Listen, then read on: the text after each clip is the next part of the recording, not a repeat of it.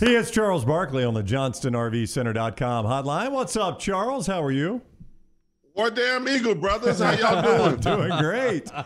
Doing great. Do you fall with most Auburn fans that I talk to that are like, it's hard to pick a team I want to cheer for in this game, but I'll take Alabama because Georgia's just that annoying? Well, they're the two best teams by far. I think you saw that during the semifinals.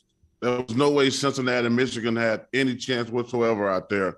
You knew after watching those games the first quarter, I'm like, these are two mismatches. Georgia and Alabama are the two best teams in the country, and I think we can say by far. So I'm looking forward to the game. You know how I feel about Coach Saban. I got a lot of love and admiration for him. He's the greatest college football coach ever.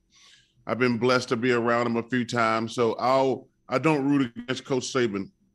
But that being said, I think Georgia's going to win the game. Well, if they don't, look, Kirby Smart is one of the best coaches in college football. I think everybody agrees with that, Chuck. He's an incredible recruiter. Yeah, but you still, Lance, you can keep saying that, but at some point, you got to get over the hump. Yep. Well, that's what I was going to ask you, though, man. I mean, if he loses this game, everybody talked about this was a generational defense, and if you lose to Alabama twice in 1 year, it's going to be a bad look. It's a really bad look. I wish that he would do something bold, to be honest with you. I wish he would come out and says, guarantee a win. I think when you're in this situation, you got to do something bold. Like, now you're going to get your ass handed to you if you lose. Like, I give you an example.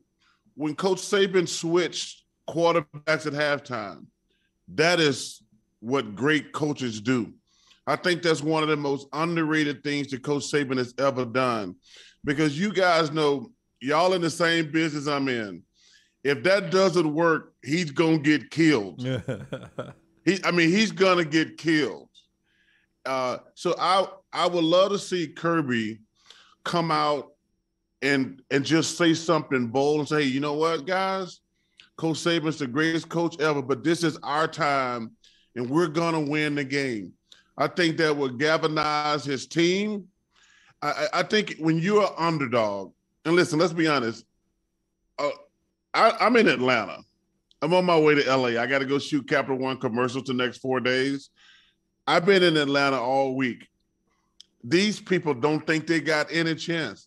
It's crazy. I mean, they're so terrified of Nick Saban in Alabama. I think Coach Smart got to do something. And like I say, if it doesn't work, it doesn't work. It doesn't matter if it doesn't work. But I think somebody at Georgia got to do something bold to stoke their fires. That's just my personal opinion. They don't think they can win. Charles, when we were over for the SEC championship game, they didn't think they could lose. I mean, we were walking into that stadium, and it was, first off, it was 2/3 full of Georgia fans, not Alabama fans, and there wasn't a tailgate that didn't think they'd already won the championship, and they were on the way to the national championship. So one loss has flipped them upside down that bad? I think the way they got beat flipped them. I wasn't surprised that Alabama won. I was surprised how easily they won. I think that's what shocked Georgia people. If it had been a field goal game or just a great 4 quarters, man, that was a beatdown. That was 100% beatdown. But I got to say this, the reason I think Georgia's going to win, you can tell yourself, we need to win, we need to win. But if you go back and look at that game, it was really a must-win for Alabama. It wasn't a must-win for Georgia. So I think from a psychological standpoint, you have to give Georgia the benefit of the doubt. I mean, because you have to say to yourself, go back and look at that game. If Alabama doesn't win, they don't make the playoffs. Georgia had a free game. So I'm until Monday, I'm giving them the benefit of the doubt. That's just my personal opinion.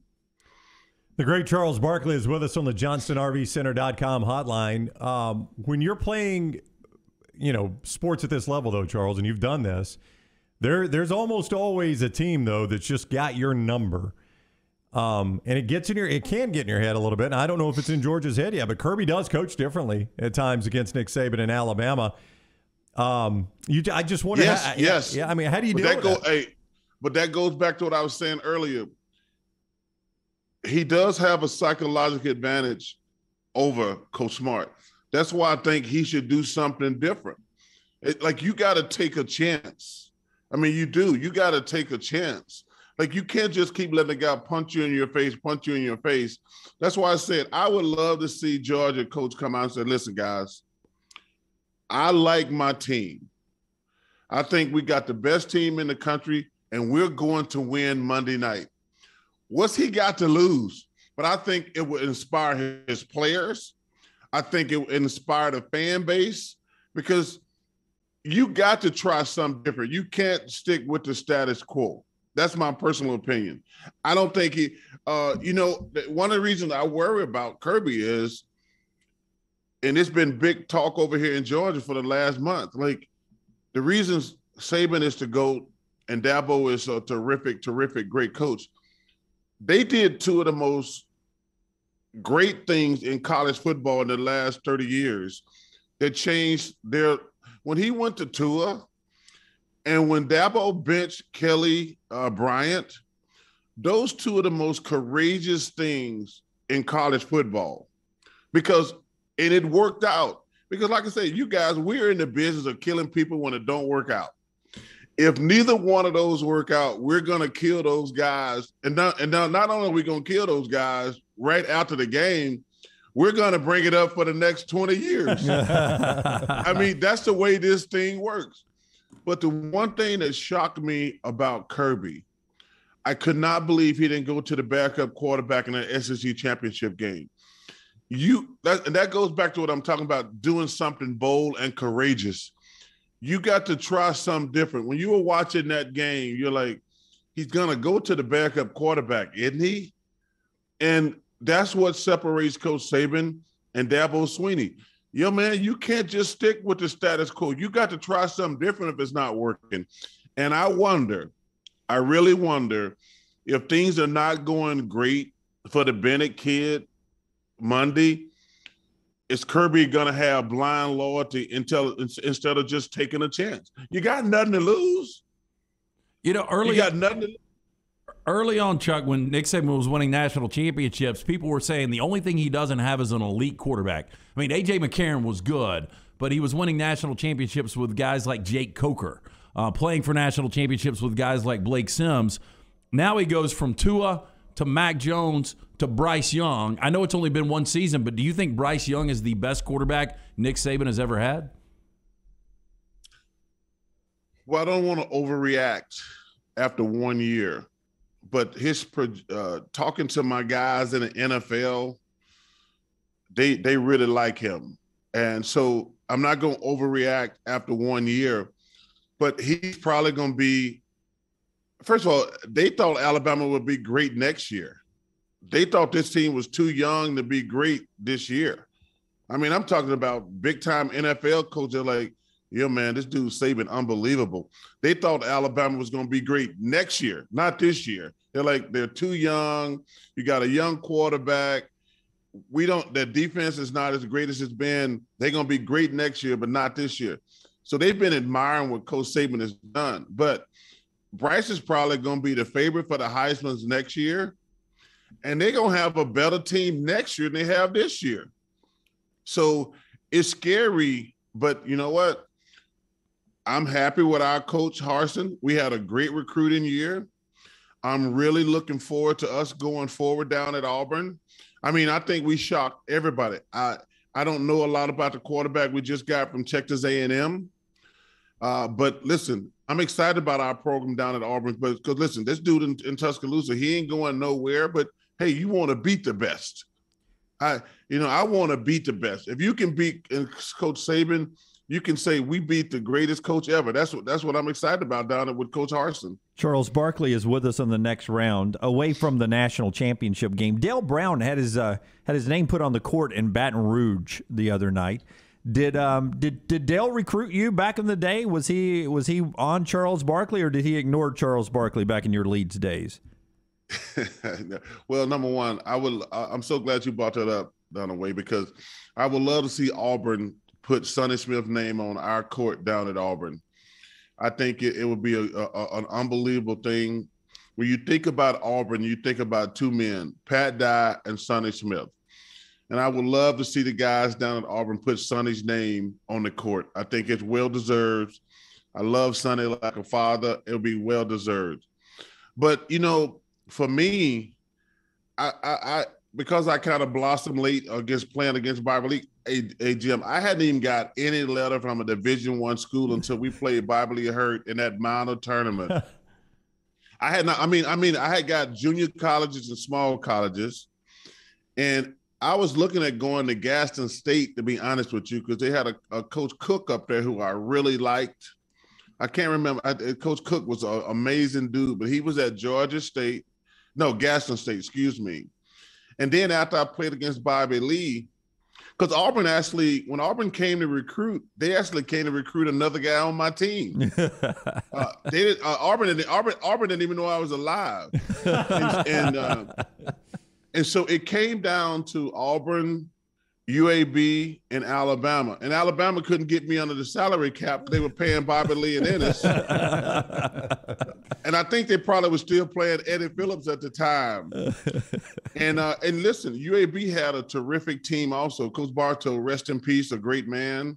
But once I went down to Auburn, man, I could not believe how awesome it was. And that's probably the best decision. That's probably the best decision I've ever made in my life, going to Auburn. Well, now guys can legally get paid with name, image, and likeness. And we saw what Cam Newton did for your university, winning a national championship. You've seen Caleb Williams, the true freshman quarterback from Oklahoma who is now going to transfer. He's basically a free agent. If somebody came to you, Chuck, and you knew Caleb Williams could get Auburn over the top and win them a championship, what is it worth if somebody was like, hey, we need you to open up the wallet to get Caleb Williams here on a name, image, and likeness? Would you chip in? Yeah, I would chip in for sure. But see, this is my biggest concern with NIL. I think, people talk about the haves and the have-nots. It's really going to be the haves and the have-nots going forward. I mean, I think we have opened up, we took the toothpaste. Listen, I want to make this clear. I always want my players. I love our players to go out there and put their bodies on the line. I want all players to always be compensated. But number one, getting a free education, I think, is always a big deal. I don't want people telling young black kids getting a free education is nothing. That always drives me crazy when I hear that. Is the system fair and perfect? No, it's not. But when people tell young black kids getting a free education is nothing, it drives me crazy. And now I'm concerned about this NIL thing. Because like I say, Lance, I don't know. You talk about Wild Wild West. We're in the Wild Wild West right now. I don't know how it's going to end. I don't think we can put the toothpaste back in the tube. And I don't know where we're going to go from here. I really don't. Because the way things are going, we're going to have about 10 to 15 schools, maybe 20 at the most, and the rest of the schools are going to be irrelevant. They're going to be really irrelevant because and what's going to happen, all the kids are going to start making business decisions.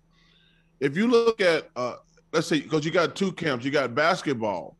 If I'm a basketball player and I got to go to school for 1 year, I'm going to say to myself, where can I make the most money in 1 year?